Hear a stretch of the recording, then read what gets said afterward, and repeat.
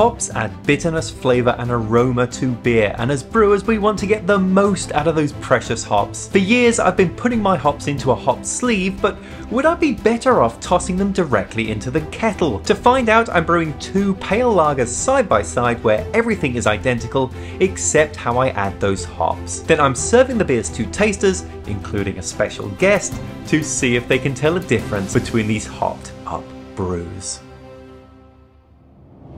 This episode is sponsored by our Brülosophy Patreon members. More on that in a bit. So the process I'm using today is very much inspired by Steve of the Apartment Brewer YouTube channel. I've been watching him just throw hops into his kettle with no hop spider, no hot sleeve, and thinking like, how's he getting away with that? But also thinking, I've got to imagine that's going to make a difference to the finished beer. So that is what I'm going to find out today. Two beers, exactly the same recipe. They're both IPLs. They both use Eldorado hops.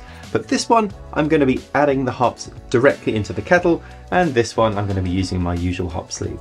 Now this grain is just one thing, Pilsner malt, particularly modern Pilsner from Epiphany Craft Malts. I'm brewing a 5.5 gallon batch. This is 10.5 pounds of Pilsner malt. And should give me an original gravity of around 1050 when we're done. Oh, that one comes out in all of them. If you look up there, you can see the internet watching you. Right, I'm out of it. That's my mum. I'm mashing here at 154 Fahrenheit. That is 68 Celsius. Let's start recirculation here. And I'm going to mash in this guy in about 20 minutes. So I've got 20 minutes buffer between these two.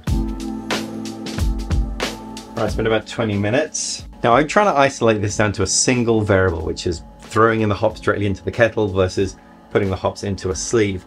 But to do that, I'm going to need to perform a whirlpool. And to do that, it means that I need to remove the bazooka screen that's in this kettle. So this is it. Now, technically only this system needs to perform a whirlpool in order to settle all of the hops to the bottom of the kettle and allow me to safely draw out the wort. But so that I'm not comparing a beer that had hops in the kettle and a whirlpool with a beer that had hops in a sleeve and no whirlpool, I'm going to whirlpool in both, which means I've removed the bazooka screen in both of these kettles. In with the grains. Oh, something I realized I didn't mention earlier was that I have added water salts to both of these batches, gypsum and calcium chloride. All right, 60 minutes for this guy, and there's about 40 minutes left on this one. All right, let's talk hops. I've got this batch now up to boil. So the hop schedule I'm using, well, first of all, which hop? I'm using Eldorado hops. I'm going to use that throughout as the bittering, flavour and aroma additions. I think using the same hop throughout is pretty good for this test because we really are trying to see, can we pick out a particular hop difference? And once you start adding different hops in the mix, maybe it gets a little bit harder to distinguish. Now, this being an international pale lager, it's not hopped very highly. I'm going for an IBU of around 20 or so. Eldorado is quite a high alpha acid hop. This one is about 30%. So my hop schedule is to add a hop addition at 60 minutes, 30 minutes and 5 minutes. The 30 minutes and 5 minute additions are going to be 10 grams. For the bittering addition, the 60-minute addition, 2 grams. Yeah, 2 grams of hops is all I need in order to hit my IBU target. So I'm going to just put this tiny amount of hops, this, into the beer. I thought it would be a bit weirder doing this, not putting it in a sleeve, because I always put it in a sleeve, but there weren't really enough hops to feel very weird here. Now for batch number 2, I am using my hop sleeve.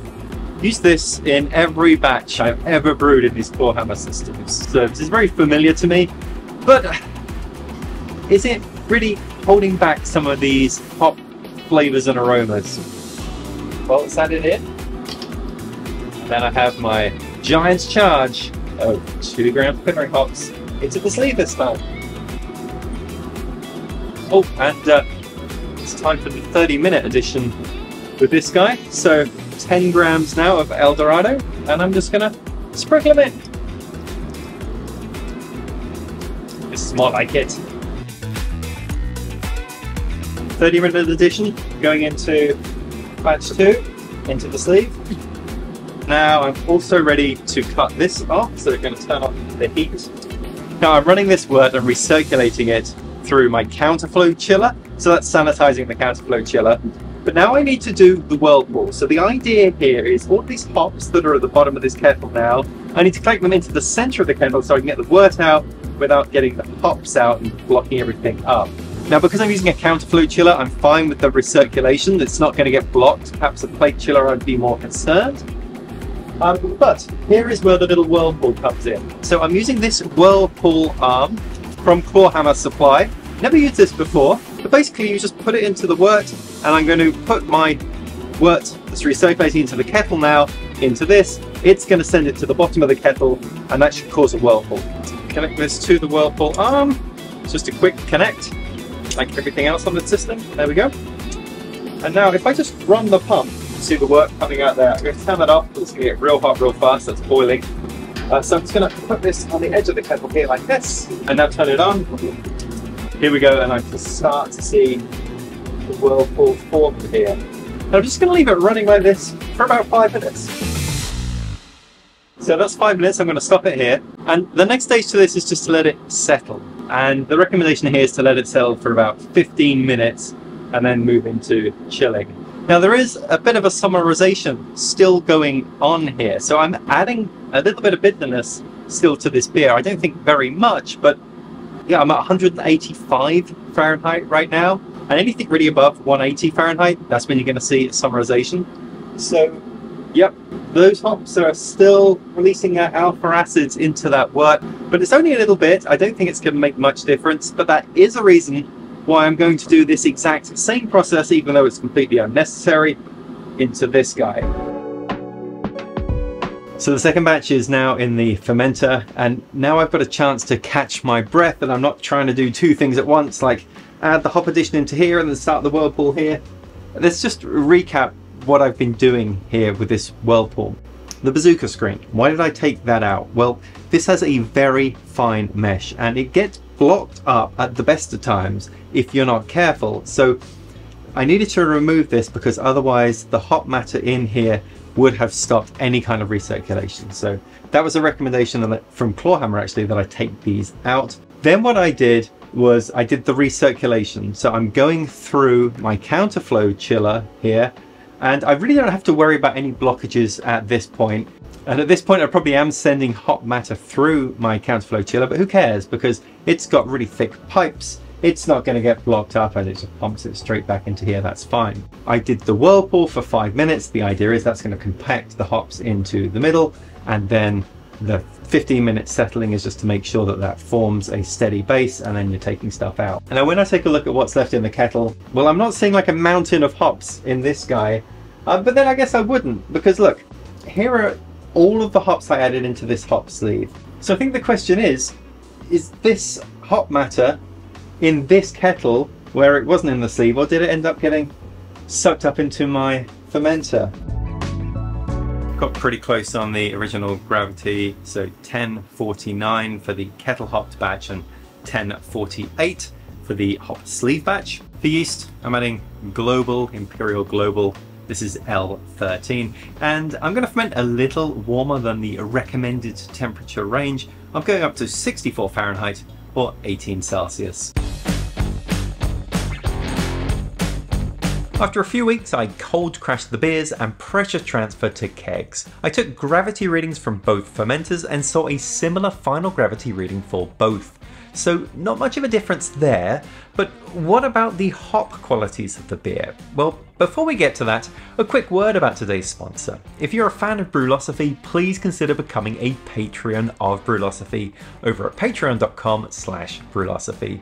By making a small monthly pledge, you'll receive rewards like access to unpublished contributor recipes, unique discounts at Yakima Valley Hops, and an invitation to a monthly live Q&A session with somebody in the brewing world.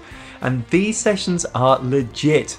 We recently hosted brewing legend John Palmer, founder of Omega Yeast, Lance Shanna, and YouTube superstar Trent Musho from The Brew Show. All right, let's get to tasting beers. And before submitting anybody else to a triangle test, I figured I'd better give it a go myself. I've not performed very well in these triangle tests, but hope springs eternal. So what I'd expect is that the Kettle hops would have more hop oils in here, which might lead to a little bit more hop bitterness perhaps. Ready to see up one out. All right. Beautifully served. Thank you. I don't think there's any difference in aroma. I do think red and green are different, so it's a question of where blue fits. I'm down to foam with blue, so green. I'm gonna go with red as the odd one out. Red is the odd one out. Green is the odd one out. Well, out of 5, it's not bad, eh? I mean, that's kind of like the law of averages, that you would probably get 2 out of 5 right. yeah. Wait, yeah. My wife has given me a one-fingered clap off camera, which I think is exactly what this deserves.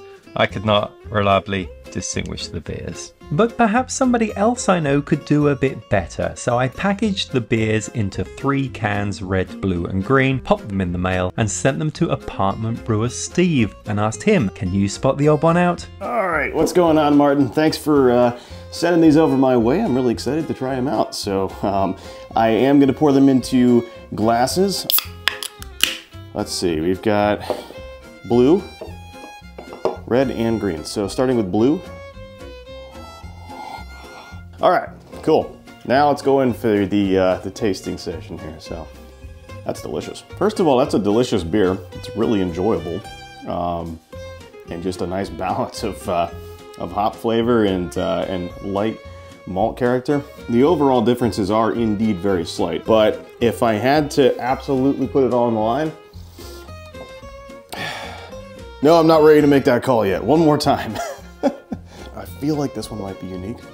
This has a bit of a almost vegetal character, actually. This one's a little bit more bitter than these two. All right, let's find out. I think green is the unique beer. I was right. That's awesome.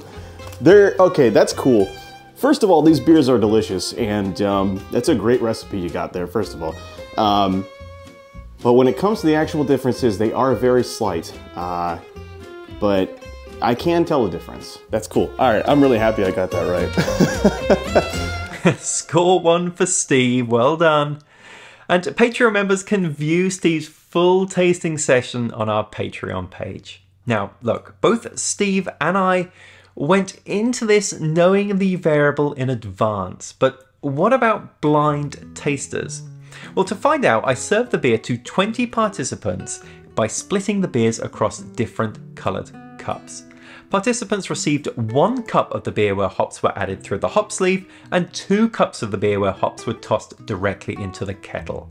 A total of 11 tasters would have to accurately identify the unique sample in order to reach statistical significance, and a total of only 7 did, indicating participants were unable to distinguish a difference. So, what can we make of these results?